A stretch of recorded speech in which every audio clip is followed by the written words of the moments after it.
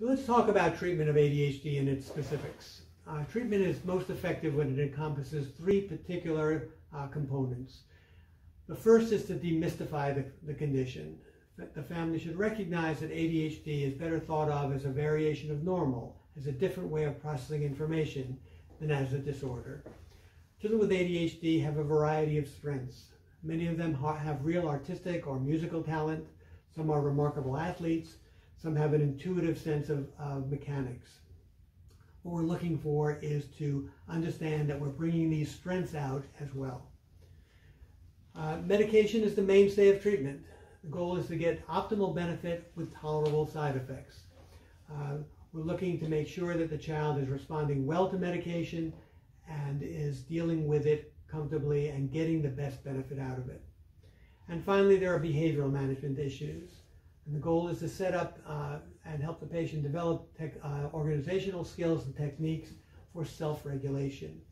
A lot of this will develop into processes to help that child develop good habits to deal with all of the ordinary, routine, boring things of life.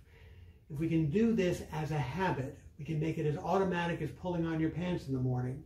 What we do is we free up that child's energy level to really focus on the things that are of importance to him, the interesting stuff that makes his life exciting and interesting.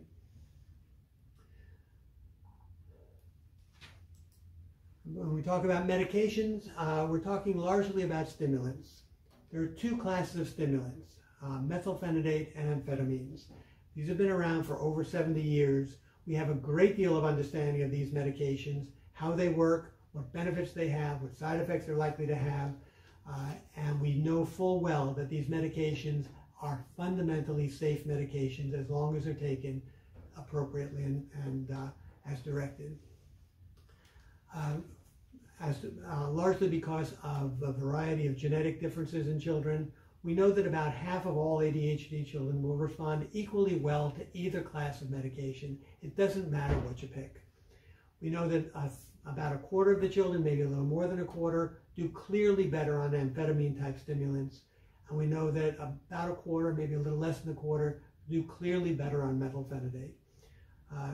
The goal is to find the drug that works the best and the dose that works the best and make sure that we are treating that child optimally. Now, all stimulants have the same set of side effects.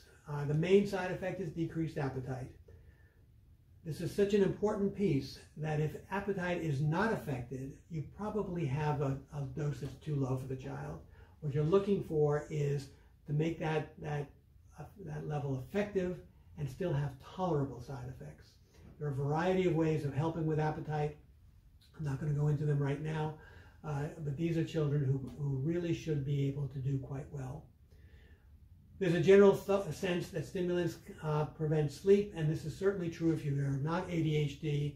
But what we find with ADHD children is that when they're off their medication, their brains are so active, so involved, that they may have difficulty falling asleep because their brains are just running overboard.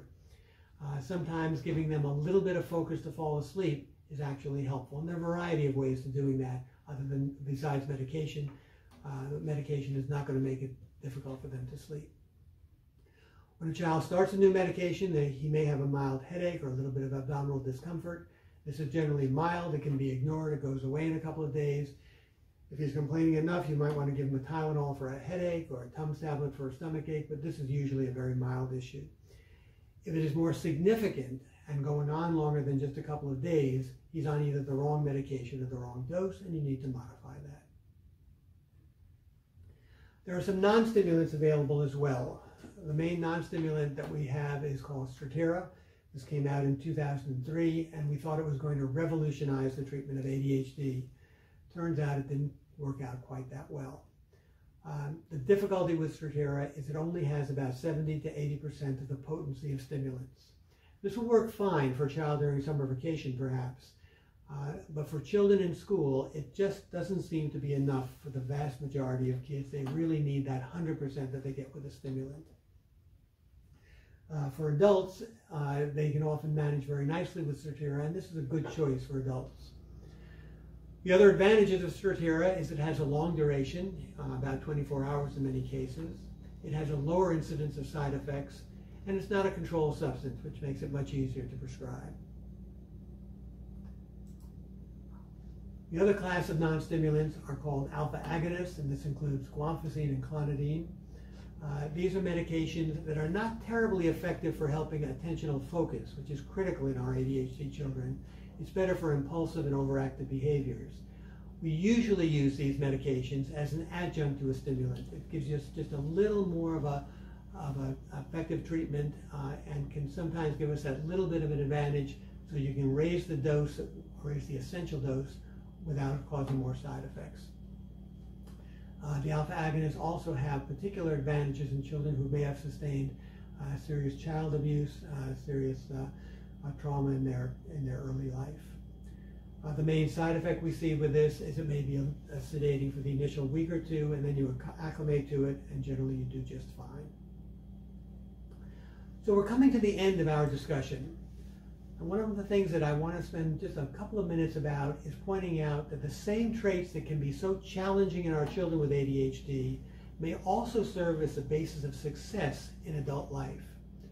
So inattention to detail may translate into the capacity to see the big picture.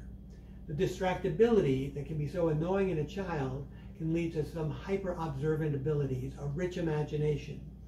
Impulsiveness translates into the capacity for quick responses. The hyperactivity is the high energy level that we admire in in somebody in the workplace, not so much in the classroom. The fact that they're easily bored leads to a capacity for innovation. And that hyperfocus, which drives us crazy when they're spending their whole day on video games, in an adult translates into a large capacity to concentrate on those things which have urgency. People with ADHD are creative, they're good in a crisis, they're resilient, they're energetic, they're enthusiastic, they're able to think on their feet, they love challenges, they love to interact with others. There are entrepreneurs, there are our artists, there are inventors. We see them in our everyday life. There are salesmen, some of them are our doctors, and we'll most likely find them in the high stress areas, such as emergency rooms or intensive care units.